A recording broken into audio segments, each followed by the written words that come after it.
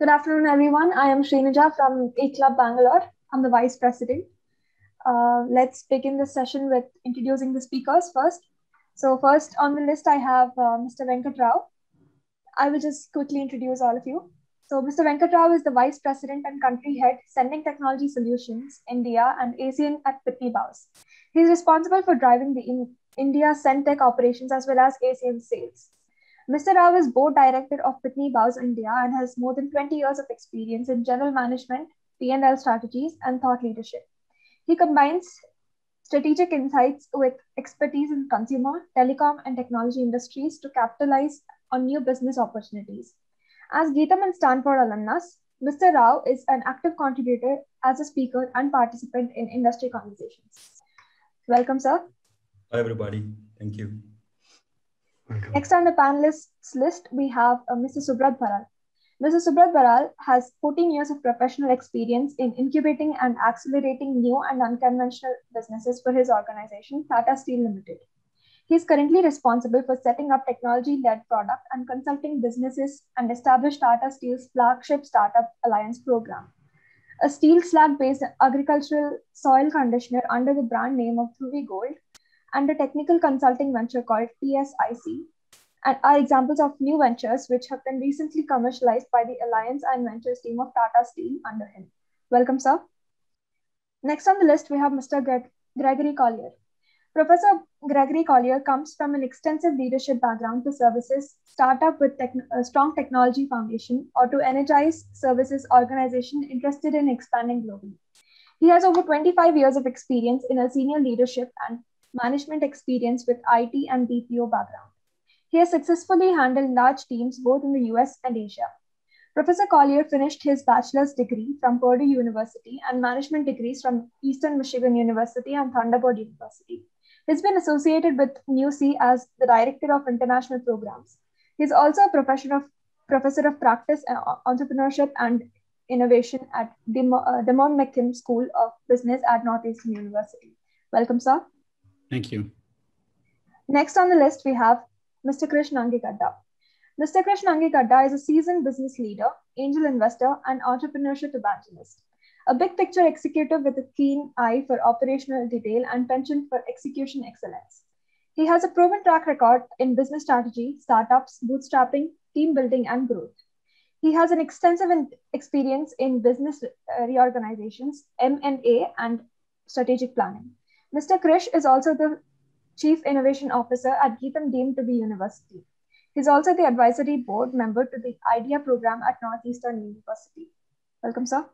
So let's start with the panel. So my first question would be to Mr. Krish. So we often hear people saying that we should follow our dreams and build something meaningful. Now, when it comes to your profile, you've been to JNTU. After that, you worked with L&T for 3 years. And then you started Unix Infotech. After that, you've been to Northeastern's Business School for an MBA. And you were back into the fray with Unique Computing Solutions. So it's a long profile and, it's a remarkable growth trajectory. That's what I could say. So I just want to ask you, so what keeps you driving to be an entrepreneur and be an entrepreneurship evangelist? Thank you, Vishal, and good afternoon to everyone. I hope everyone is safe, yourself, your family, friends around you are safe wherever you are. Things are really bad in India. I urge all of you to take extra precautions, to be vigilant and let this pass. All the best to all of you. To your question, Vishal, yes, I've had formal education like most people in the audience. I'm a trained engineer, joined a great corporation right out of college, then worked for several years. Then as I started working, I'm a keen observer of things. Then this is, to set the context, this was in the early 80s. So if you're good, you would get a great job. If you're not good, then you probably would work for a private company. Or if you're not even to that level, then you would probably start a business. So starting a business was the lowest priority for any student back then.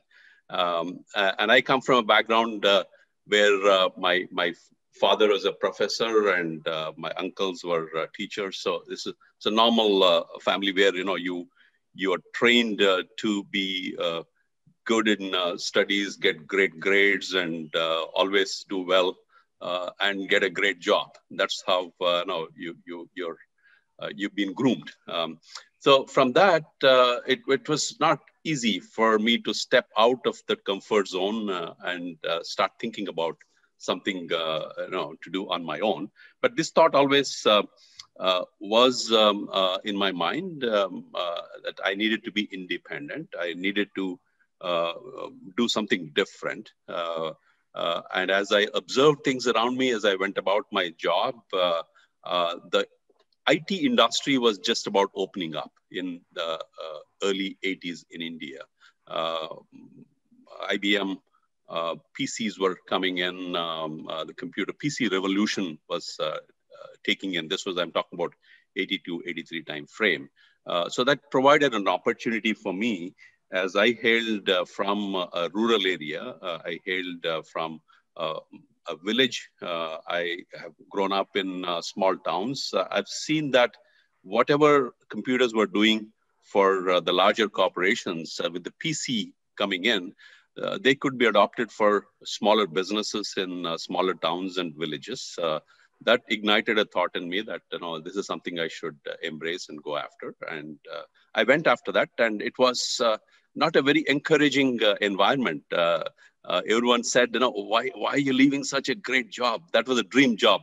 This company that I worked for, Larsen & Toubro, only hired 100 engineers a year. And I was fortunate to be one of them. There's on a national basis. I was fortunate to be one of them. And L&T in those days was an engineer's dream job. And I wanted to quit. And everyone said, are you crazy? Why do you want to do this? But then I decided I wanted to quit, and I went on to start my entrepreneurial career.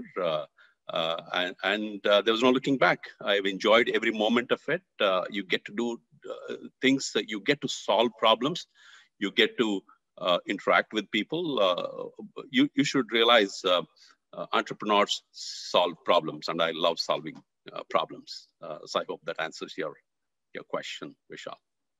Yes, sir. Just as an extension to the same question, I would also want Professor Collier to answer the same thing. Since you've been associated with Indian universities like GITAM and all that, I just want to ask you this. What are some of the distinct differences in thought process of student entrepreneurs you have seen in India and the USA? Great. Thank you, Vishal. Yeah, it's been an interesting journey to watch. And by the way, I also do hope and wish everyone well in India. The problems are covering the world, and we have students from every walk of life at Northeastern University, and I know I think one of the most difficult challenges right now is the separation. We have students from India and from China and from all over, and I do have a student whose father is in India who is very sick right now, and so he's struggling deeply, and so when you put that on top of trying to study, we have to be very flexible and empathetic with our students and our courses. So I hope everyone is taking care of themselves, please. Yeah, so it's been interesting traveling around. I don't know if there's a significant difference between the way Indian students and American students, or the students at Northeastern, whom are from all walks of life, actually think. But I will say that it's the backgrounds that they have that make more of a difference. I've seen, we have worked closely with universities in India and colleges in India that are supporting some of the rural communities, and the students in those communities really face a different set of issues. And so the projects that they come up with and the businesses that they want to start are really dealing with those kinds of issues that they're exposed to, whether it's aqua farming or other kinds of sustainability issues. Those are on the top of their mind. When you're in an urban setting, like Visakhapatnam or even here in Boston, the exposure is a little bit different. And so you'll see the students thinking about problems that they're exposed to. And I think this is the important thing is when you're starting a business, the students need to think about those arenas that they're A, passionate about, but B, also have a little bit of domain knowledge or information about. You can't start a company and not know something about the business, the problem you're trying to solve, or at least have a team that can do that. So I'd say it's not so much where you live in terms of which country, but it's the environments that you're exposed to that give you a set of domain knowledge that's important for you to try and solve problems that you're familiar with. Thank you, sir. Mr. Nangegadda, could you give your views on the same thing? Well, I absolutely second what Greg just said. It is again linking back to my previous answer. Entrepreneurs solve problems, and India is big on problems. We have huge population. We have huge poverty levels, lack of access to basic amenities. There's so many problems around us, and that is a dream scenario for an entrepreneur. I'm sorry, that's ironic that we have problems, but entrepreneurs are problem solvers. So as you go about your surroundings, you watch things around. You take a walk. You live your normal day. You encounter so many problems. Entrepreneurs see opportunities in those problems. How can I solve this problem? At the end of the day, whether you're doing it for profit or not for profit, it is a solution to a problem. Simply put, that is what entrepreneurs do. So opportunities are abound. If you grow up in an urban setting with little exposure to the surroundings and little exposure to day-to-day problems that the masses face, a normal consumer faces, then you are not very likely to come up with a solution for that. But if you live that problem on a daily basis, it's very, very likely that if you've developed an analytical and observant mind, you would hit upon a solution for that. So the distinction we have seen, I've seen ventures in the Boston incubator today. The idea incubator in Boston has nearly 500 ventures. So we go through these ventures, we review them, we look at them. They're great ventures, but I've also seen for the past 3+ years I've spent in India, I've also seen the venture ideas that come from students of India. There's a huge difference between, in fact, it's a big wake-up call for us when we saw this about 3 years ago, the kind of ideas that students from India are coming up with. There's always a social engineering aspect of it to the business problems that the Indian students wanted to solve.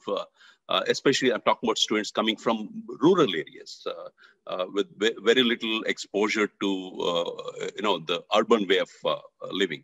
So they come up with problems that they have around themselves in their family. They have seen things happen, and they want to solve that problem. And in the ventures that we see back home here in Boston, it's more making a profit, or how can we definitely solve a problem, but the focus has been more in making a profit. So we see a big difference just between India and the United States. Thank you, sir. My next question is for Professor Collier. Sir, this is an interesting question. The thing is, it's more relevant since you're an academician. So I just want to ask you this. There are stories of entrepreneurs like Bill Gates, Steve Jobs, Mark Zuckerberg, even Ritesh Agarwal and Nikhil Kamath from India, who have dropped out of their college or their high school and pursued this dream of entrepreneurship. And there is some glamour that is associated with it. So what's your take on this, being an academician? Really good question.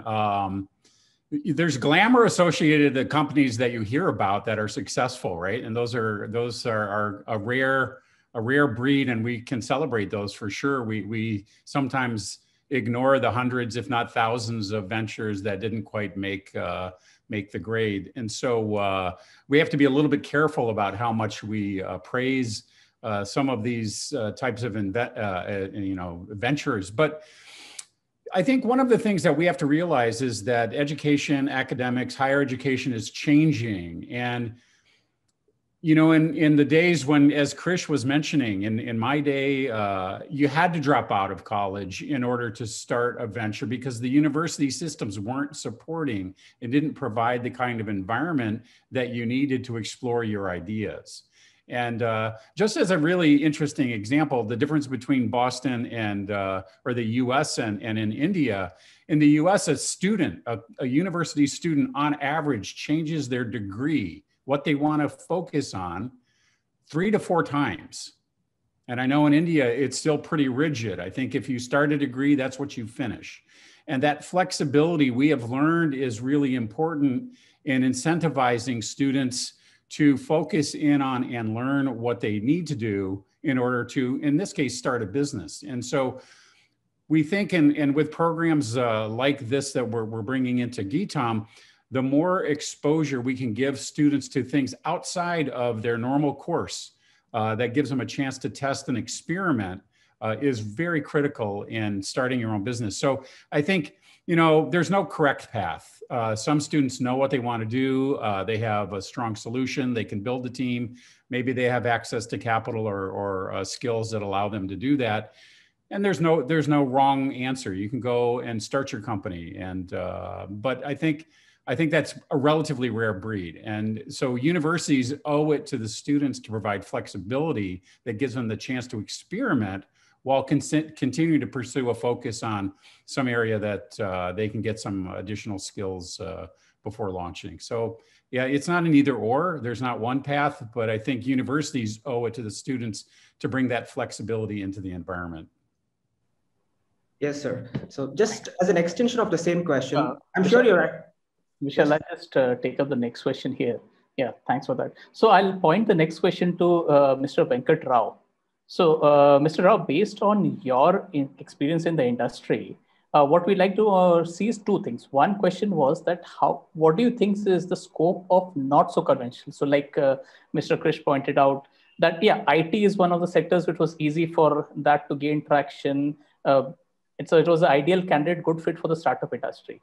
But if we are talking of not tuned sectors, for example, let's say medical sector, right? So, that GITAM has a medical college. We have some very good doctors who have a very strong entrepreneurial mindset. In fact, one of the doctors is right now attending the session. He has posted a very interesting question here. He is asking that point blank question is, what is the scope for the medical industry, startups in the medical industry? That's one question. Second question was that you have spent a lot of time in the industry, in the corporate sector. So as an employee of a company, how difficult or how easy is it to be on your entrepreneur journey? So these are the 2 questions I would like to ask you. Thanks a lot. Thank you so much, Ashutosh. And firstly, a big thanks for making me part of this. I think it's certainly an honor. I think somebody asked in the panelist a question that, what is this session about? I think, let me put it in one line. It's more about storytelling. And I think I personally have heard a couple of stories from Krish. I think that's pretty fascinating. Imagine the early 80s when nobody would even able to venture into it, somebody embracing. And I don't think there can be any better entrepreneurship story than what we are hearing. So coming back straight to your question, Ashutosh, so is there any scope for other things? I think very apt the topic has come on medical. I don't think there could be any other time than now for a medical entrepreneur. I mean, Krish has mentioned this ironically. Look, you have problems, you have opportunities, and you have this, and that's clearly visible. I don't think you would be, there are many problems in the medical domain now if somebody really want to look at it. And just to give an example, I think I just saw it in a news channel yesterday that from Tejas fighter jet, the government is planning to produce oxygen. And I believe the Tejas fighter jet has got an ability to produce 1 metric ton of oxygen per hour or something from atmospheric air. So, I mean, it has also come that I think one of the state governments in North India, UP, is planning to pick up 3 or 4 of those O2 kind of engines and produce oxygen at that particular level. And I think there are enough examples when you look outside. I think it might sound like a repetition, but these are some of the things which are very, very, common basic things when somebody wants to embark on an entrepreneurial journey. I think observe. There's nothing bigger than observing the problems and observing the needs and the wants around you. I think the enough stories on the medical thing especially is around, you have the practice and you have, let's look at this. I think most of the people who took the home isolation package during virtual thing has been a completely different domain altogether, which even forced some of the homegrown medical companies to build an app and then, ensure that the doctor is coming over there and everybody basically sits in that stuff. So to sum it up, I think there is enough scope for entrepreneurship, and I don't think the tech piece is yes. I think that's, and honestly, let's also agree to the fact what Professor has mentioned. We do not change our domains. We do not change our thinking navigation part to a great extent during when we procure our university degrees. There are compelling reasons for that. Let's understand we are a humongously populated country, and then it's more like a rat race, and we are pretty competitive when somebody has to prove. So people typically look for the safer zones where things are more easier. But having said that, I think there exists opportunity if one is able to look beyond the tangent and be creative in his own ways and across all the domains. It need not be health. It can be, I think the example is she was reading the profile of one of our panelists here. And he says that STIC, that's an amazing innovation. That's an innovation of soil and steel. I mean, just look at it. I mean, what kind of domain, and completely albeit in a different kind of domain as such. So it exists everywhere. And I'll pause here, and sorry for that. You got to ask me the second question again. So thank you, Mr. Rao. So my second question was basically that for corporates, right? If you're an employee of a company, many of the audience here are right now students, right? So students might not jump in directly. Maybe they plan to do their own startup in a few years' time. So do you think like the corporate sector right now is having the right like mindset, and they're motivating the people to take up entrepreneurship? What's your view on that? Before even telling that whether the organizations are giving the motivation or not, I would say that it starts with the individual itself.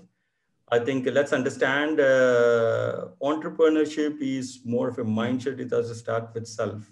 How much ever induced kind of priorities being injected to somebody, I don't think it could happen.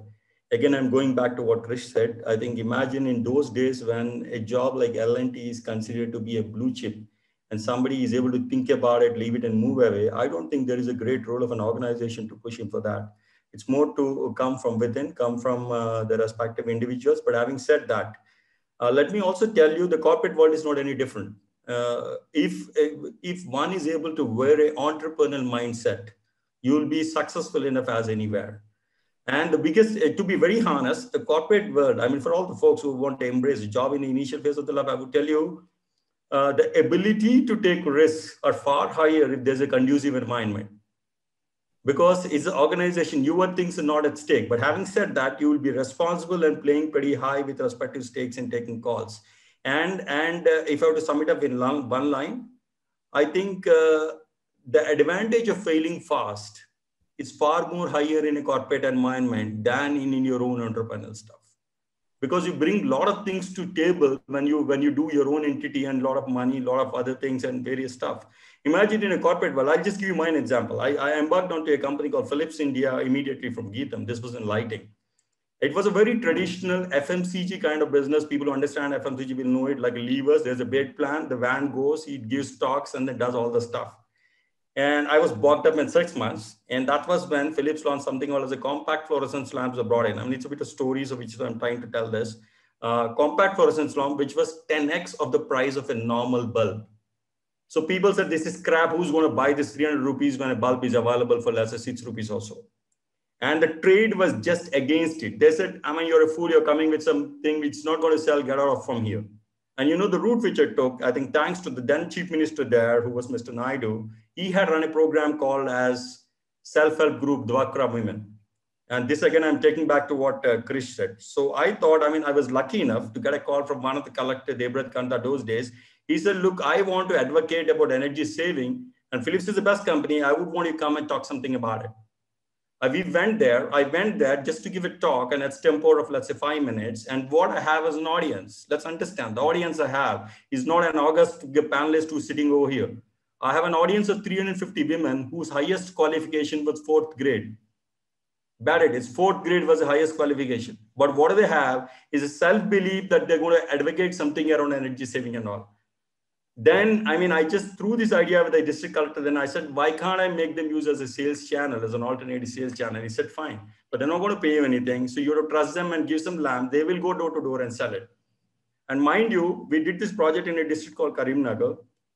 And to me personally, it's so close because it was after a particular time, it was not about targets. It was like the mission became so big. I mean, Philips India sold the Asia Pacific target in one district called Karimnagar.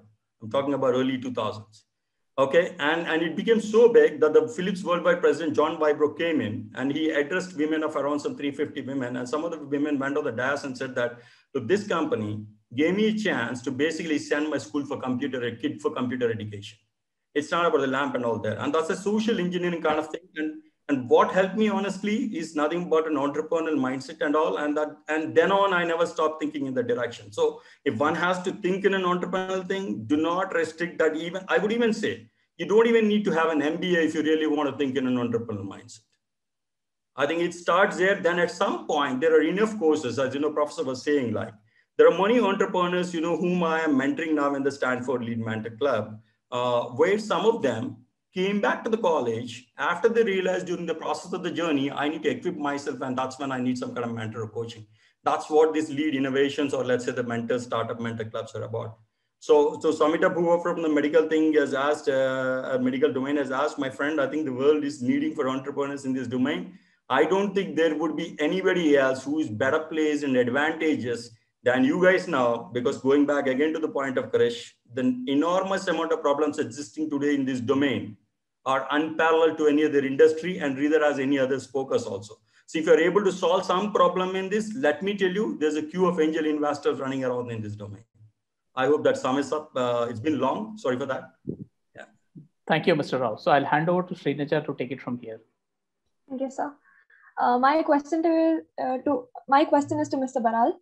Starting a new business is an exciting undertaking. It's a journey filled with twists and turns, requiring an entrepreneurial mindset and an adventurous spirit. So you've been engaged in accelerating new businesses that are unconventional in your organization, which is Tata Steel. So how do you manage to generate unconventional ideas for businesses? And how would you define which idea is rational and which isn't? Yeah. So first is I will not say that I generate ideas.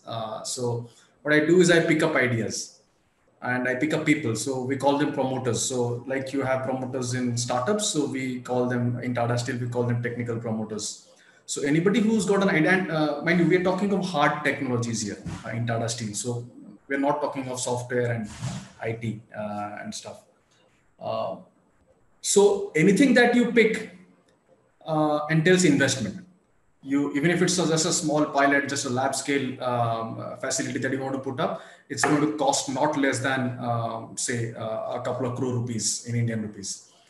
So it makes, and of course the fail fast terminology also gets extended. So you can't really just fail in 6 months, because just to put up a plant, it takes 6 months, and you run it and you then actually do a market testing. So it's not less than 2 years. That's why this question is of lot more importance, as you said. How do we pick, how do we rationally pick the ones which are going to be successful? And I don't have an answer for that. Because first thing, of course, you see is that, is there a market to what we are seeing? So once the market is there, the next thing is, what strengths do we have? Because there are many other players. There must be some other player doing something. So if these two questions are answered, so what I do is I don't bother about the price and the cost and the efficiencies, because if you start bothering about those points at that point in time, you are probably going to kill that idea. So it's that a basic screening, that is there a market and is there a strength, core strength that you bring into this. And after that, you just have to back it up. And when you say back it up for hard technologies, you have to back it up for not less than 2 years. Yeah. Thank you, sir. Thank you. A follow-on question for this would be, when you're bringing ideas to the table, how do you manage to retain employees and bring their buy-in? Yeah, so my answer to this is, for any role or any venture that you pick up, you need a team. All of us know that. But not all roles are entrepreneurial. So you must identify which roles are entrepreneurial, which roles are not. So if you do a mismatch, if you pick, do a mismatch there, then you're going to suffer, right? But you must be quick to realize that suppose it is not working out for a particular role, you must be open in the discussions with that particular individual for that role. That see, I know that you are good, and that's the reason that you have been picked up for this. But now it is not working, and probably it's a year. And generally in corporates, you generally have to wait for a couple of years to actually take a call. But in startup kind of ventures in corporates, you have to be a little faster, not less than a year, because again, it follows a cycle of one appraisal to another appraisal. So you probably can't move within the year. But at least within that year itself, you have to take a call, you have to explain things, and then it's about individuals. As one of my panelists was saying, a fellow panelist was saying, it's about individuals. It's not about the company at that point. Thank you, sir. That was very insightful. So, Mr. Baral, I want to ask you this thing. You have been working with Tatas for 11 long years. In fact, while looking at your profile, we were reminded of one club footballers like Lionel Messi, who's associated with Barcelona, and Ryan Giggs, who's associated with Manchester United. So could you tell us what's your favorite part working with Tatas, and how is the conglomerate transitioning under the chairmanship of Mr. Natarajan Chandrasekharan? Anything entrepreneurial so that students could get some learning out of it?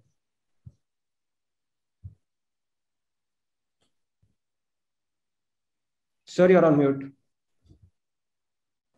I'm sorry. So were there two questions in that? I think the first one was I staying longer in this company, and what does Mr. Chandrasekharan bring in now to this group? Yes, sir. Right? Okay. See, again, it's not about Tata Steel, or say, if someone says that I'm in love with Tatas, I'm in love with Tata Steel, it's not that. What Tata Steel does is it gives you a lot of opportunities, a lot of freedom. And every time you feel that you're maturing in a role, the company offers you another challenging opportunity. So that's what has, but this is where, when you took the example of Puyol and the Ryan Giggs of football, they stay for other reasons in the team, because there's not much. They just love that the game is around them, right? They are the center, and you build a play around them. That's not what happens in corporates. You should not want to become the center of attention in a corporate. Rather, I would say that you should just creep in. You should, get the job that you want, and you just start doing it so well. Prove it at the background. You just be at the background, at the team be at front. And when you prove it, and when you realize that, I think I can do a little more than this, that's when you reach out, and you should be open for more risks to be taken within the corporate. When I'm saying risk, it is not like a startup risk where you lose it all. In the corporate, you just have to take a little bit of a career risk there. So Tata Steel as a company provides that freedom, that leeway to keep changing, keep things that interest you, that excite you. That's why I've been here for that long. About Mr. Chandrasekharan, see, his mantra is consolidation. Because Tata as a group had, more than 100 companies at one point in time. And Tata Steel itself had around 17, 18 companies, subsidiary companies. So we're all folding them back. Because he understands that to be able to be competitive, we must be either number one or number two in that industry. And to be able to do that, you must consolidate. You must bring in. So there are many such examples where many of the companies are merging together. Yet, Mr. Chandrasekharan, what he also does is, it might seem a little contrary, that consolidation and experimentation. So he also encourages experimentation. He encourages individual companies to try and look at new things. So I'll give an example. Not many of you would be aware that Tata Steel is into new materials. When I say new materials, it is non-steel. So we're looking at fiber reinforced plastics. We're looking at ceramics. And one of the questions was on medical materials. We are also getting into medical materials. When I'm saying medical materials, not the services sector, it is rather the equipments, diagnostics, the prosthetics, wherever there is material involved. So how is that happening? Because there is a board, there's a chairman who encourages, and of course there is a CEO and MD of the company of Tata Steel who encourages this. So it's all happening. So one hand it is consolidation, and the other hand companies are being encouraged to take new risks, do new experiments. And as I said, in capital intensive industries like steel, anything that you put hands on is not less than 100 crores. Any small plant is going to cost you say 100, 200, 300 crores minimum. So that's how the credit goes to Mr. Chandrasekharan. Thank you. Yeah, thank you, sir. So my next question is for Mr. Krish. Sir, we often see that entrepreneurs generally talk about investors. They talk about funding. They also talk about, they're quite optimistic that their startup or their business, whatever it is, would be successful. And many times, many people don't discuss about exit planning, or they don't even concentrate on it, in fact. So, they are not aware of, they don't even consider the fact that there could be adverse situations. So I just want to ask you this. Do you think it's necessary to have an exit strategy? And have you seen anyone in the course of your career going through the same? A great question. Generally, when you start a business, it happens because it was triggered by something that happened to you or to your family. You wanted to solve a problem, so there's an emotional attachment to the problem that you're solving most of the time. An entrepreneur, then you start building on that idea. Then you would. I've been following the questions in the Q&A box. How do you know it's a good idea? What is it that you do after you start a business? How do you get money? How do you get valuations? So maybe some of what I say now addresses some of these the questions. There's nothing called a good idea or a bad idea. It is if it is an idea that solves a problem, number one, and if it is something that a customer would embrace, a user, a buyer would embrace, then that's what I would focus on. So the focus should always shift to the user, the consumer. Many times we think that I have got this great idea. I have built this great product. I need money to build my business. So that's a very wrong approach. You don't know how great a product is. You think it's a great product because you're emotionally attached to it. Let's ask the prospective customers if it is a great product, and it'll be amazing what you would learn through that experience. If you go talk to 10 people, you would hear things that would make you change your plan. So as an entrepreneur, I want to be flexible. I don't want to be very attached to a business idea. And when things are not working, you should know that you're quit. If you are so emotionally invested in that idea, many times it's very hard, even if others say this is not good, you don't want to quit. So that is, I'll come to your question on exit in a moment, but when you should know when to quit, you should pivot to a different solution within the problem domain. So when you pick an idea, focus on the domain rather than on the product. Oftentimes, as entrepreneurs, you focus on a product or a solution. As engineers, especially, I think many of the audiences here are engineers. Your tendency is to engineer something, to add features, to add 10 more features or 20 more features to the product. The customer doesn't care. All he may be interested is in one feature, not 100 or 1,000 features. So the trick is for you to understand what that one feature is that triggers a success here, and go after that. If you can't produce that one feature, then change your idea. Be very flexible. So that's very important. In terms of exit, you don't start a business with this is how I'm going to exit. You focus on the fundamentals of the business. Is it solving a problem? Is it solving a specific problem that the customers will embrace? And is this a better solution than other solutions that are there in the market? So you want to completely understand the market dynamics of it.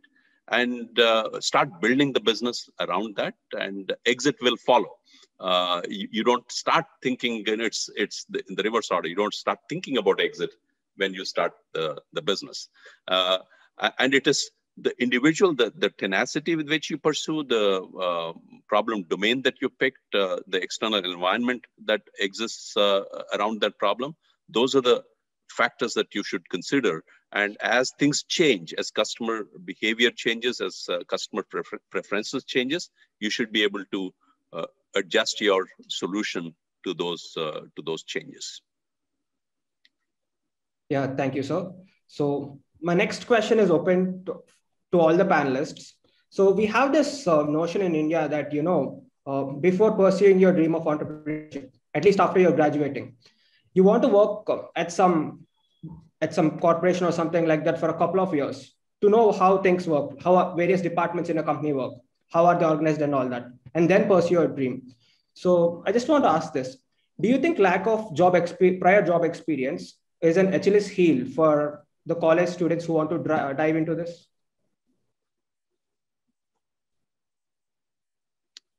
It's an open question, sir.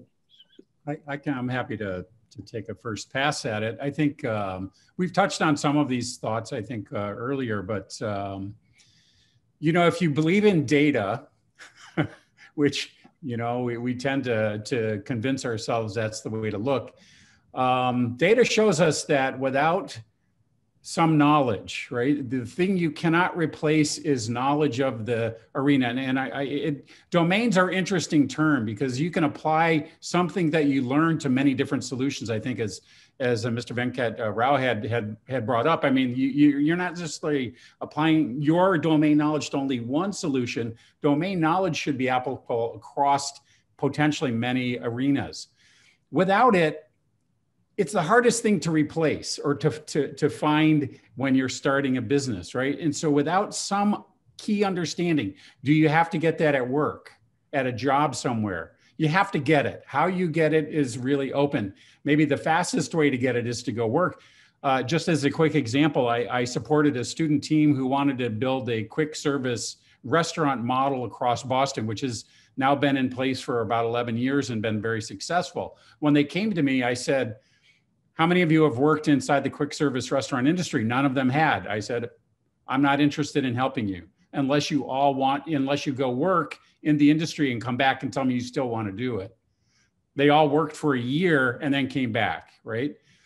They built some knowledge that they could now use to make informed decisions about the choices and the things they needed to solve. Without that, I think it would have been very difficult for them to move forward.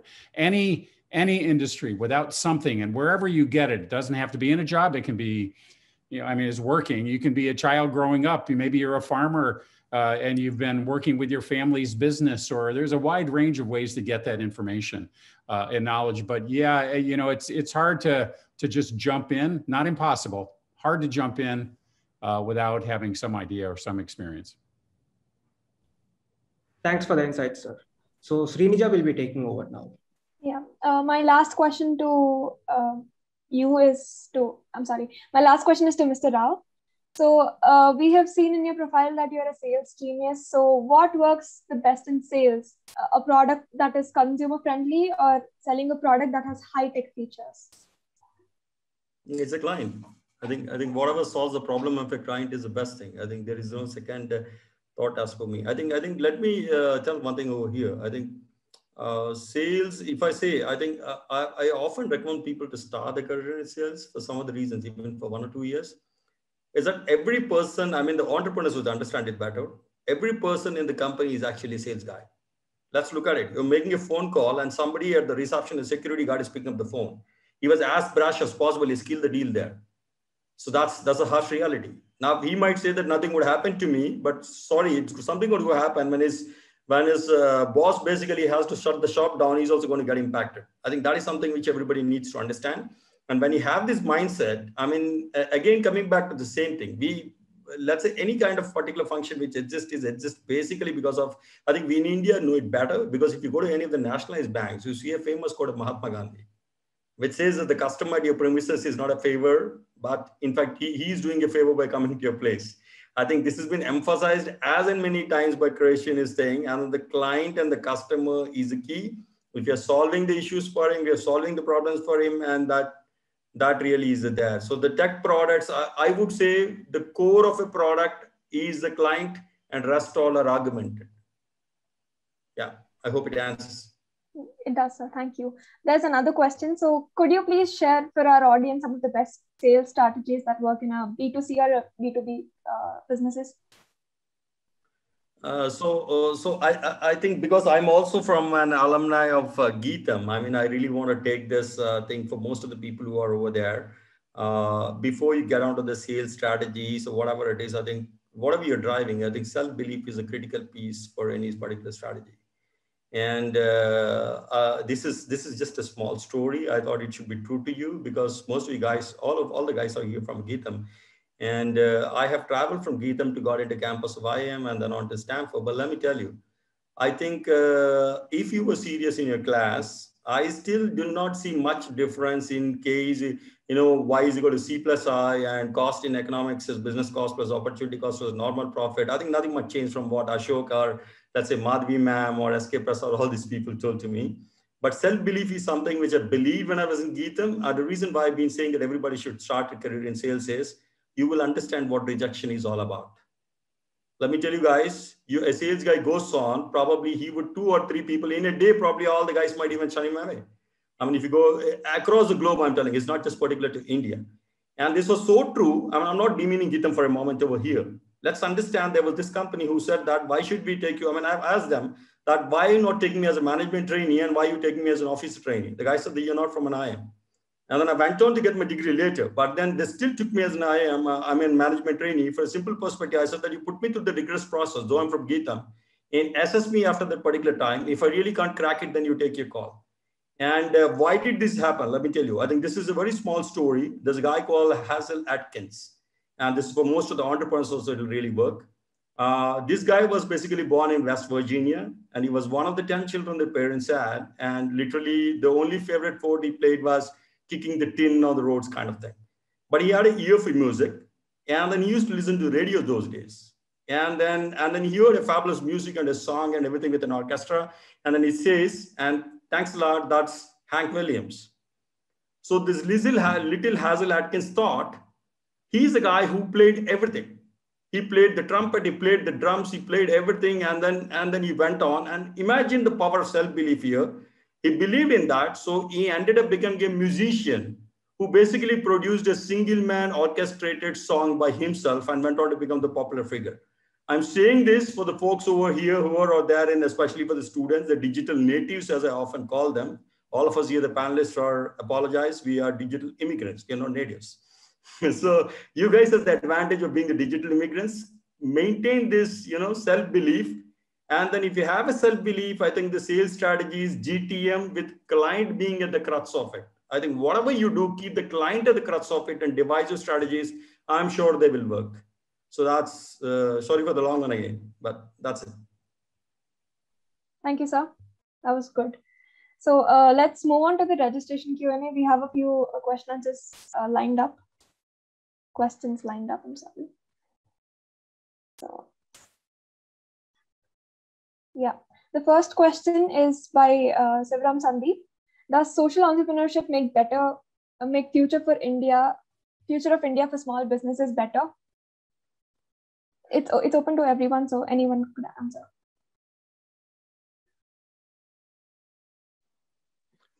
I can take that question. Excuse me. So when you talk of social entrepreneurship, you're essentially solving a societal problem. In the larger sense, almost everything you solve is for the society. But specifically, I think the context here is that in India, India is mostly rural India. The composition is changing a little bit, but there's a large extent of rural India that comprises the Indian population. So in rural India, the access to services is very limited. Access to things that you take for granted living in a city or a town are often not out of reach for rural Indians. So that is, as going back to my original statement, where there is a problem, there is an opportunity for an entrepreneur.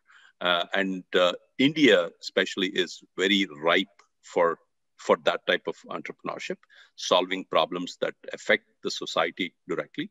And we are already seeing that a number of solutions that come out of India, and the students, especially from rural India, are based on providing solutions to those very problems.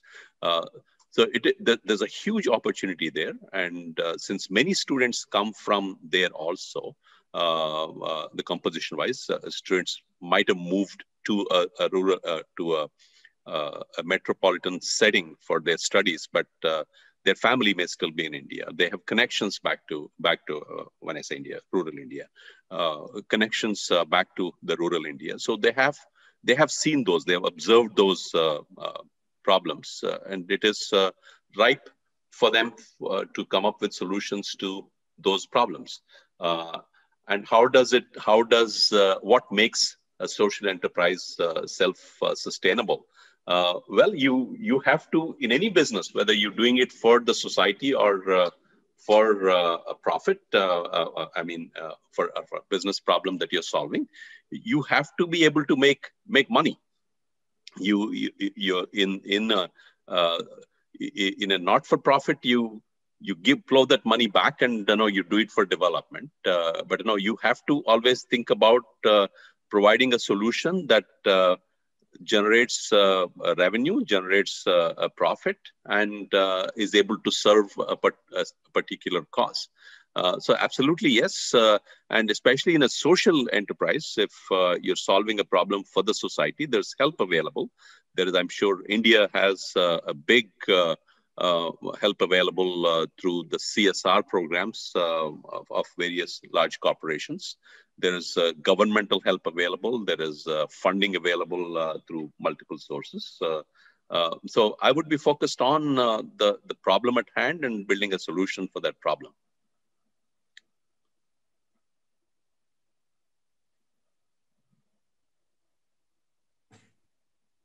Thank you, sir. The next question is it possible for founders with non-tech backgrounds to create a technology company with their idea? If so, how do we go about it? If you don't mind, I'm happy to take this response. I see this almost every day. I probably talk to, goodness, at least 1,000 startup ventures ideas every year. And I see a lot of students who come with an idea of a problem to solve that requires a technical solution. And then they ask me, well, here's my idea and I need someone to, can you find a coder for me, or can you find an engineer for me, or can you find a materials specialist for me? So you can start a company. You don't need the technical background, but you need someone who has it, because without it, it's very difficult. So, and this goes back, maybe we haven't touched on this, but there is no way to start a company by yourself. Entrepreneurship is a team sport. It's in fact, at Northeastern, it's our #1 team sport. We don't even have an American football team on our campus. So we focus on entrepreneurship, and it's about getting to know people, know your skill sets, know what skill sets you need that you don't have, and then build a team that can fill out all of the skills that you need, right? When you're trying to start something. So if you don't have a technical background, but you have an idea of the market, find someone who has the technical skills that you need or access to those.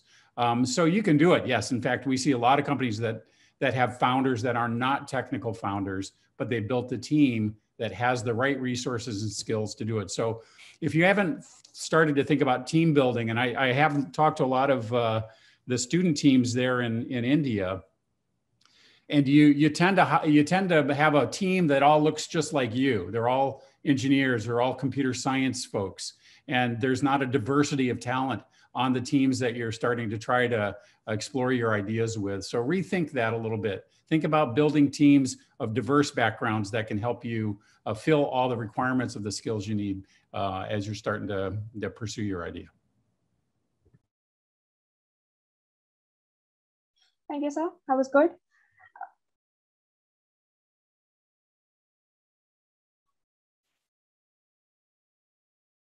The next question is how to start up a business without any major big financial background, and what are the aspects of finance should student entrepreneurs worry about?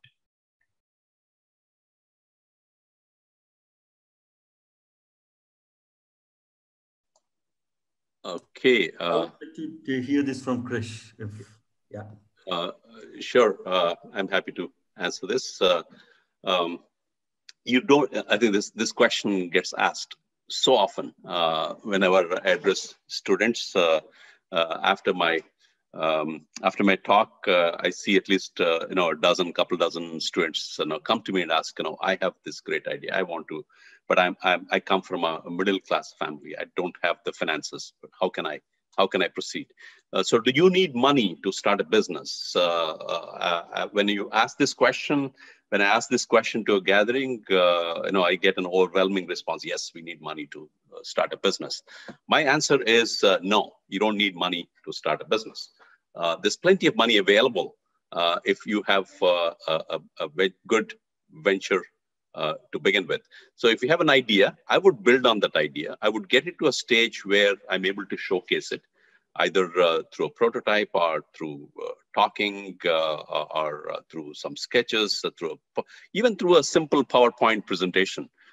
You're able to convince a set of investors that you have this great solution to this great problem, and the money will follow.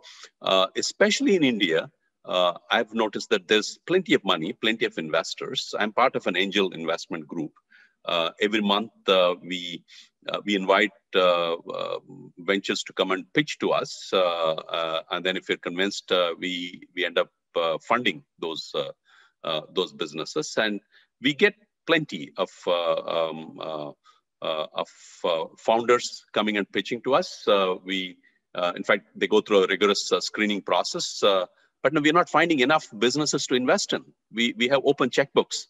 We don't have enough businesses to finance. So I would focus on the problem. I would focus on finding solutions, telling stories. If you're able to tell a good story, I'm sure there are people with checkbooks that'll follow you.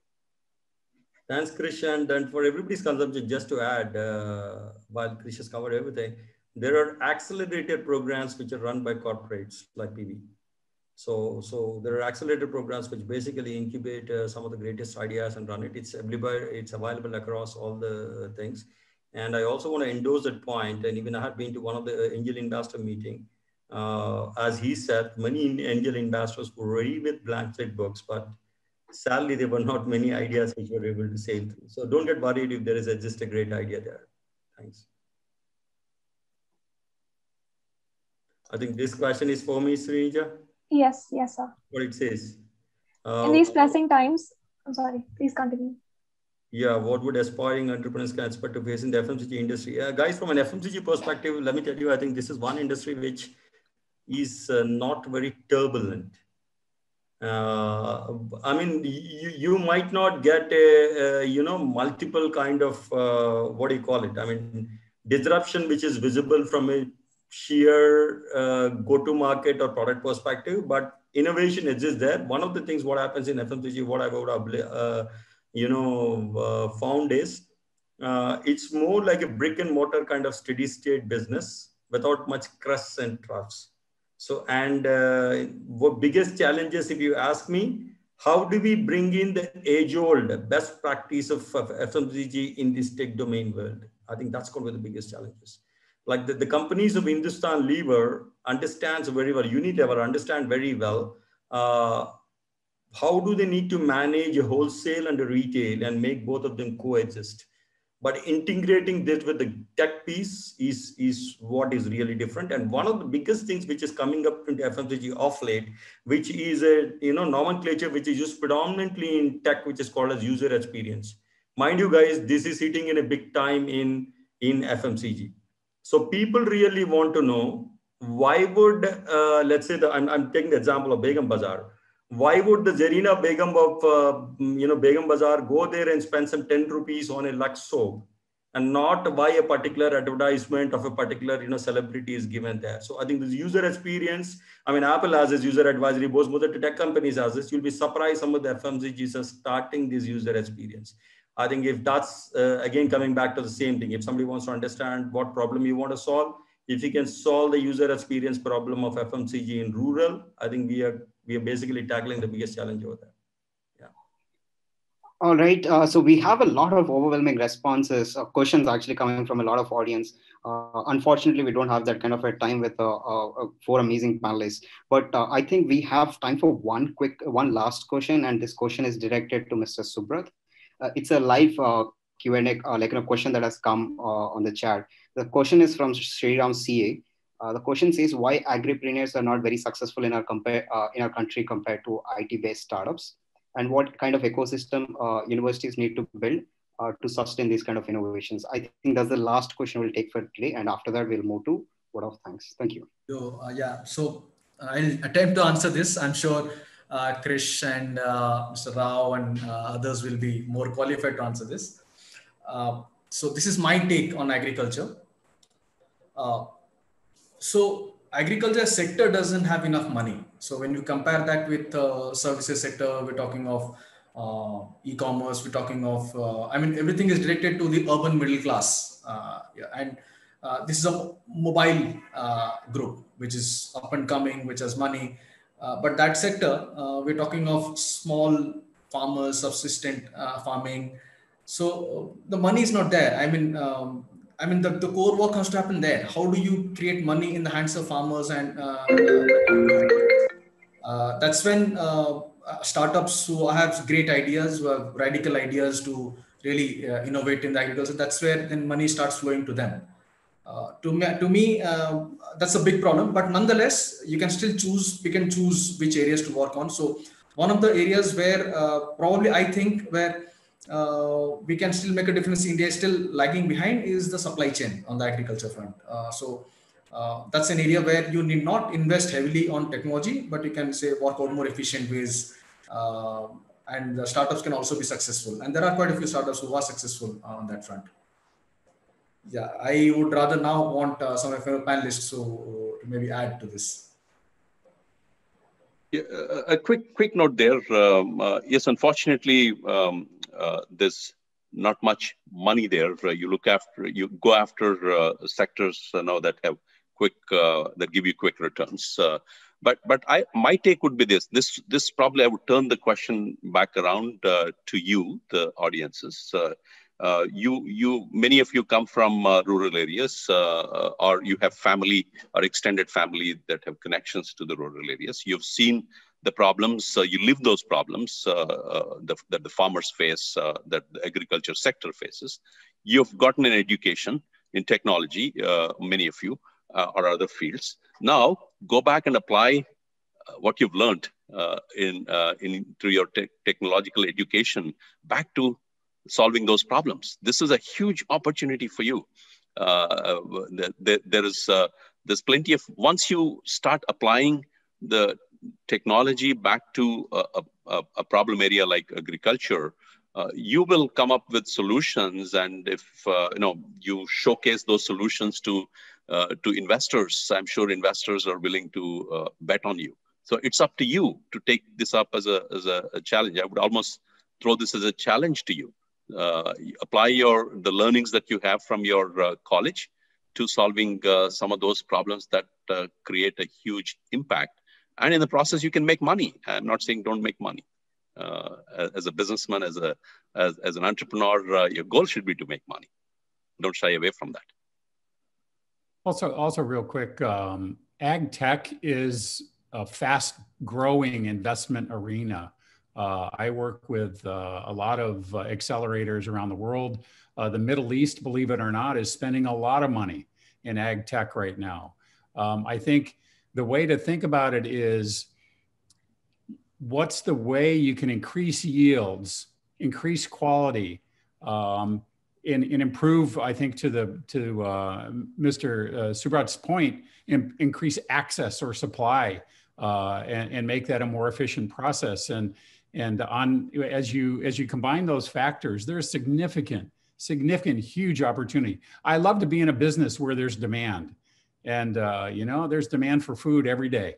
So I think we have to think about the problems that are facing that space, and really get excited about serving the population with something we all need, right? In a much more efficient, much better improved quality way. Food quality, food health has so many issues right now. It doesn't matter which country you live in. And so solving those problems can be tremendously beneficial.